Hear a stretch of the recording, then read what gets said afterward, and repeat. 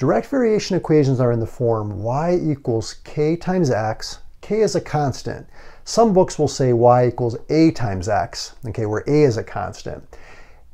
Inverse variation equations are in the form y equals k divided by x. Notice that x is in the denominator. Here x is in the numerator.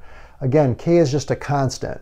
When you go to graph direct variation equations, the graph will go right through the origin. It's a straight line, okay, and it's going to go up to the right with a positive slope if k, or the constant, is positive. It's going to go down to the right with a negative slope if k is negative. Now, let's look at the inverse variation ones. So the inverse variation ones, they form this hyperbola shape where it's approaching the x-axis and it's approaching the y-axis. It gets closer and closer. But if k is positive, you're going to notice that the two branches are in the first and third quadrants. If k is negative, it's going to reflect over the x-axis so that you're going to be here in the second and fourth quadrants. Okay, so you can see that the graphs are distinctly different, right?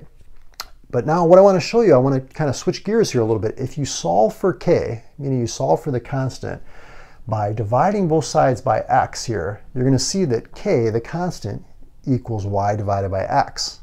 Okay, so if you take the y-coordinate on the graph, right, and divide it by the x-coordinate, you're always going to get that same constant. Okay, that's important. We'll talk about that in a minute.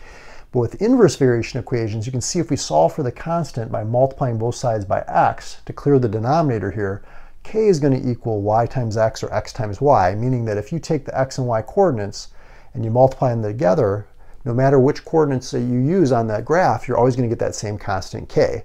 So these are the differences between direct and inverse. Let's get into some examples. So say they give you this equation here, 4x minus 2 equals y. Is that direct or is it inverse?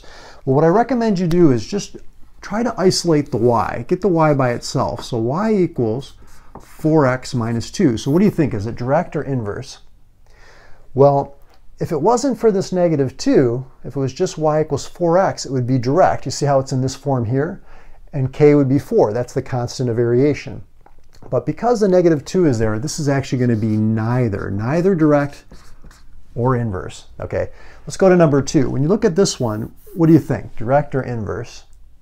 Well, if you solve for y by multiplying by 12 over 1, see those are going to cancel, you're going to get y equals 12x. You can see it's in the direct variation format. The k, the constant, is 12, the constant of variation. Okay, number 3, so we'll write direct here for this one, direct. Okay, number 3, again, we want to try to solve for y. So to get the y by itself, let's divide both sides by 4x. Okay, 8 divided by 4, if we reduce that, we get 2 divided by x. So we have y equals 2 divided by x. You can see that this is in the inverse variation format, just like this one over here, y equals k times x. And k, the constant of variation, is going to be positive 2. So this one's inverse. I'll put I. Now, another format that they'll sometimes present this to you in is in a table, okay, like we have here, like an XY table. So they give us some coordinates and they say, okay, is this representing direct variation or is it inverse variation? Well, let's take a look. So I'll say this first one here. So at first glance, it doesn't look like a whole lot, right? But if we go back to what we were talking about here about solving for the constant of variation, let's see, if we divide the y coordinate by the x coordinate, do we get the same value? Or if we multiply the y value and the x value together, do we get the same constant? Let's double check.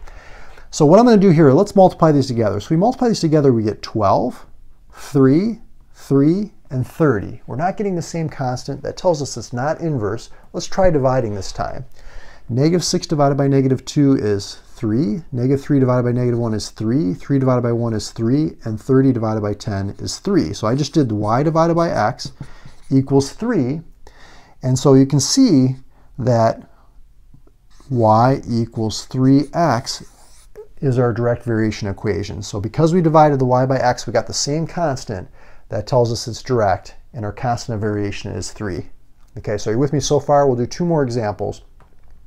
So this one, let's say we divide y divided by x. So 12 divided by 1 is 12. 3 divided by 4 is 0.75. Uh-oh, they're not the same. So we can see this one's not going to be direct variation. Let's try multiplying the x and y values together. 1 times 12 is 12. 4 times 3 is 12. 12 times 1 is 12. Okay, it looks like we're getting 12 each time. So this is inverse variation. Y equals 12 divided by x. Okay, one more example, but I just want to point out something that gets students a little bit confused. When you look at this, you say y equals k times x. Looks like we're multiplying. Why are we dividing here? Well, again, what we did is we solved for k. So when we get k by itself, y divided by x equals k. Whereas over here, it looks like we're dividing, right? The variable's in the denominator, but what I did is I multiply both sides by x to get the k by itself. So now you can see that k equals y times x. So it's kind of like the opposite. Like if you're solving and it looks like you're dividing here, you're actually multiplying. And if you're multiplying, you're actually dividing. But that's because we wanted to get the k by itself, the constant. So what do you think we should do on this last problem? Should we divide or should we multiply? Well, you can check both. Let's do dividing. So negative 32 divided by 8 is negative 4. Negative 16 divided by 4 is negative 4. Negative 8 divided by 2 is negative 4. Okay, looks like we're getting negative 4 each time. When we divide, so that tells us it's direct variation. So it's y equals negative 4 times x. Now, if you want to check your work, go ahead and pick some points. Let's say we put 1 in for x. Negative 4 times 1. Yep, negative 4, it checks out. How about this one? If we put 8 in, negative 4 times 8, negative 32, checks out. So you can do a quick spot check to make sure you're on the right track.